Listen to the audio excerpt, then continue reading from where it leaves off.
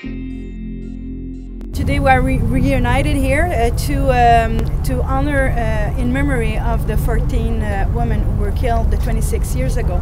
But we're also here in solidarity with Indigenous women. So yeah, we are here today to work with them and to let them know that together we can achieve something and more programs that can help us fight violence. I would definitely say there's a lack of funding, and the withdrawal of funding with the Harper government, really impacted a lot of programs and situations on and off reserve.